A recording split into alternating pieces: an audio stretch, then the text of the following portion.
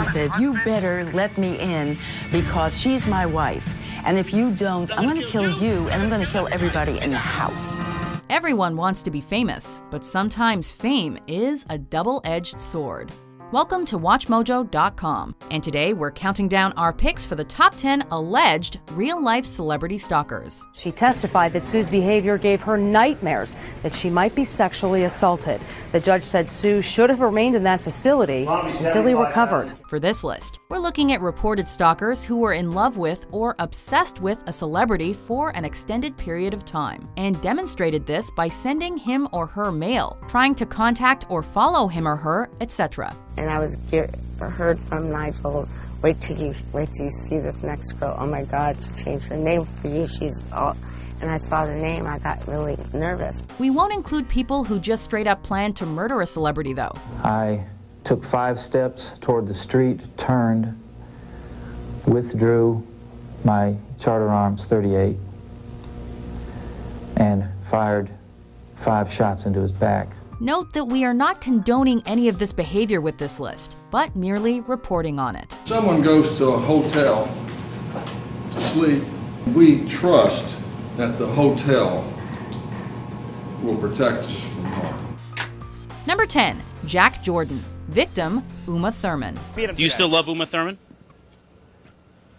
I said don't touch me with your microphone. I didn't touch you with a microphone. Jack Jordan's obsession started with the 1988 film The Adventures of Baron Munchausen, in which Thurman plays the goddess Venus. Allow me to say that you excel in beauty, even the magnificent Catherine the Great of Russia. Here we go. Whose hand in marriage I once had the honor of declining. This means that his obsession had been brewing for a long time before he first tried to contact the actress in 2005. In the following years, he not only reportedly sent her disturbing letters and pictures, but also repeatedly came to the apartment where she lived. I was completely freaked out. I said, "Oh my God, it was scary. It's like a nightmare." According to Jordan, he thought he was pursuing a perfectly legal way of trying to meet and marry her, but she did not think it was romantic. Wait.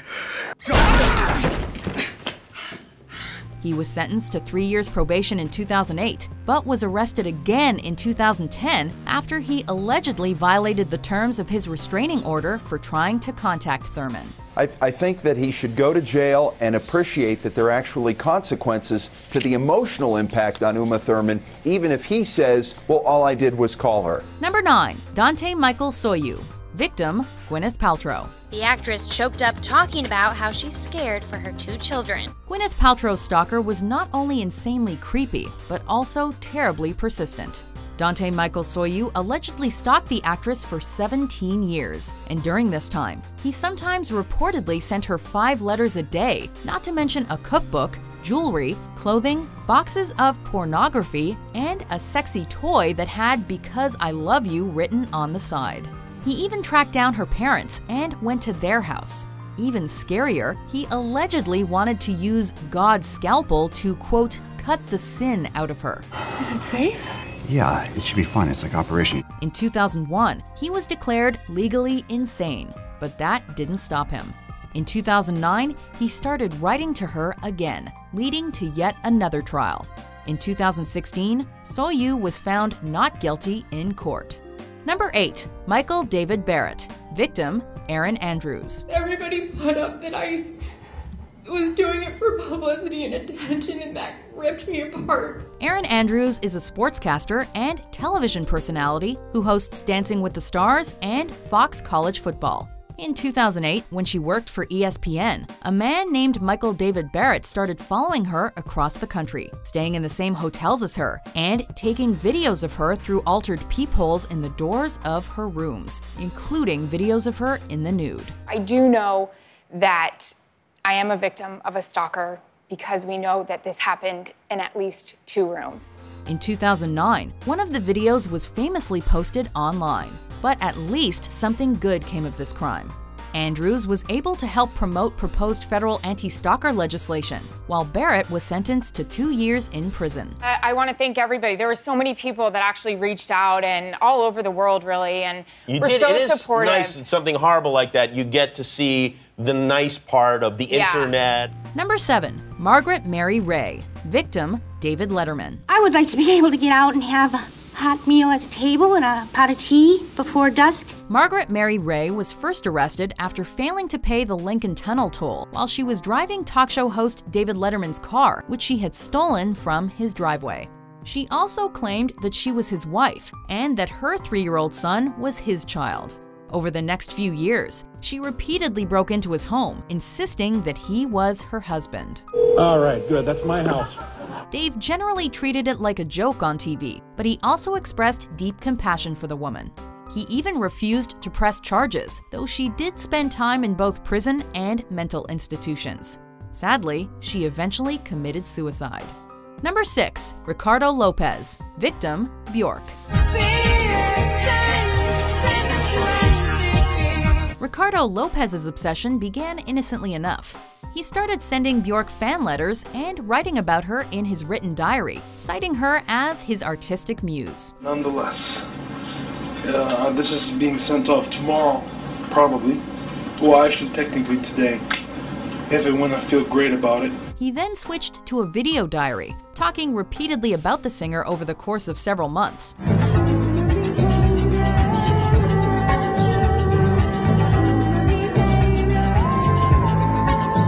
His obsession was creepy, but not dangerous. That is, until he found out about Bjork's relationship with Goldie, after which he got mad and built a letter bomb made with sulfuric acid. After mailing it to her, he went home and filmed his own suicide. This is the last few minutes of my life. Luckily for Bjork, his body was found along with the details about the bomb before the package could reach her. It's just kind of a very sad thing, you know, obviously when somebody shoots their face off. Number 5. Dawnette Knight. Victims, Catherine Zeta-Jones and Michael Douglas. I've got to see you. Well, I don't have the documentation to answer that question right now, but I'll call you from the office. When Dawnette Knight developed an obsession with Fatal Attraction star Michael Douglas, his wife Catherine Zeta-Jones got caught in the crossfire.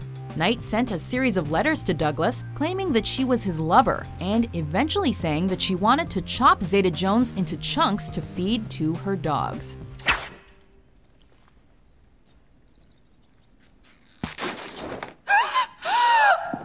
Now that's a fatal attraction if ever there was one. Not surprisingly, Knight was ultimately charged with stalking and sentenced to 3 years in prison. Is Mommy gonna be all right? Mommy's gonna be fine, honey. She's gonna be fine. Number 4. Paula Goodspeed. Victim, Paula Abdul. And where on earth could she have gotten the inspiration for this style? I really like Paula Abdul a lot. She's really cool. Born Sandra Mae McIntyre, Paula Goodspeed was so enamored with American Idol judge Paula Abdul that she legally changed her first name, tried to copy Abdul's style, and eventually auditioned for American Idol. Don't know what to say. Is it good or bad? You know, nah, it's not a great thing. It's not a good thing by being speechless. This time, no. When Goodspeed was dismissed from the show, though, her obsession darkened.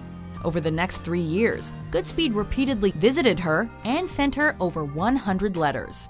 And then one day, Goodspeed parked her car outside Abdul's house and committed suicide by overdosing on prescription drugs.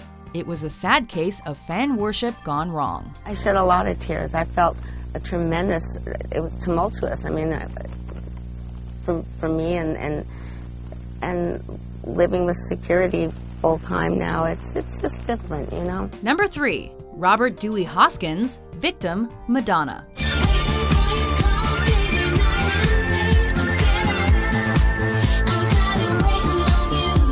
Robert Dewey Hoskins nursed an obsession with Madonna for years and followed her all across California in the early 90s. He threatened that he would either marry her or, quote, slash her throat from ear to ear. Eventually, her bodyguards were forced to shoot him when he climbed over the fence of her house. Watching him go down, it happened very, very quickly. He survived the gunshots, was arrested, and was sentenced to 10 years in prison.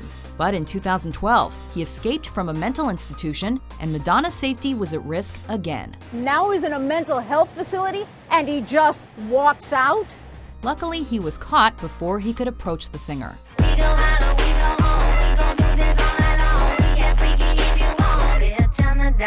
Number 2, Robert John Bardo. Victim, Rebecca Schaefer. I asked him what was wrong,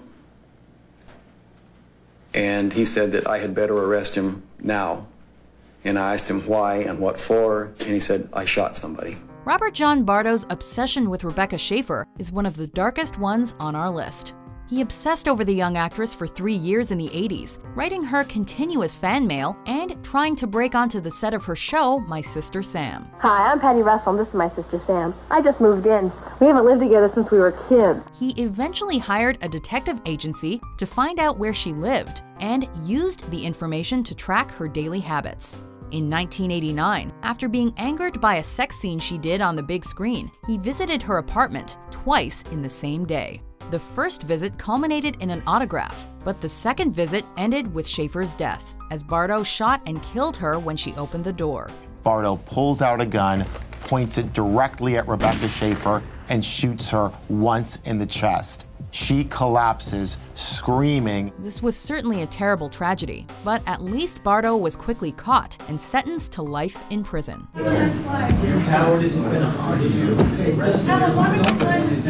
Before we unveil our number 1 pick, here are some honorable, or in this case, dishonorable mentions. So you're gonna stay away from Selena now? Well, of course. There's a restraining order now, isn't there? For the first time, we're hearing the chilling phone calls that outline in graphic detail a plan to kidnap and kill pop star Justin Bieber.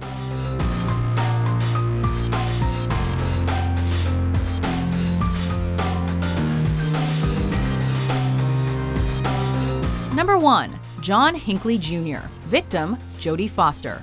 I'm a Libra too, that's why we get along so well. It was after watching her in Taxi Driver that John Hinckley Jr. decided to follow actress Jodie Foster when she started attending Yale University. So he made the move to Connecticut. He took it as far as enrolling in a writing class and slipping notes under the actress's door. I felt very shocked, very frightened, and very distracted. When she proved unresponsive, he decided that the only way to win Foster's love was to assassinate the then President of the United States, Jimmy Carter. When that failed, and after he was arrested on a firearms charge, Hinckley made an attempt on new President Ronald Reagan, whom he shot at 6 times outside a Washington, D.C. hotel. The president was badly wounded, but survived, and Hinckley was placed in a mental institution where he remains as of early 2016. Do you agree with our list? Which celebrity stalker story scares you the most? She was honestly scared to death. For more interesting top 10s published every day, be sure to subscribe to WatchMojo.com. Then he's gonna go take care of it. Take care of it, authorities say, means to murder and... We went and we bought some, the hedge clippers. Castrate mega pop star Justin Bieber.